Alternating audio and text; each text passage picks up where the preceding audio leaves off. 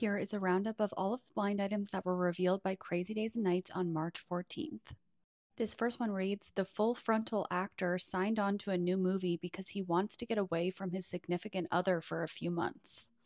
And this is allegedly Michael Fassbender. Number 2, the former syndicated show is getting a reboot, and the only person they have discussed bringing back is the illiterate actress. And this is allegedly Baywatch and Donna D'Errico. This third one reads, speaking of foreign-born, this foreign-born illiterate singer has told friends she has no desire to do any promo for her latest project, and a tour seems daunting and terrifying. And this is allegedly Camila Cabello. Number 4, the state actress says she isn't on social media. She is, just not under her name. She has a half a dozen accounts. And this is allegedly Dakota Johnson.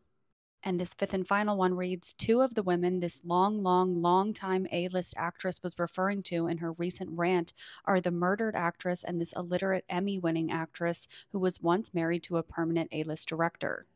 And this is allegedly Rita Moreno, who was ranting about Natalie Wood, and Sally Struthers, who was married to Rob Reiner. Check out my page for more blind item reveals.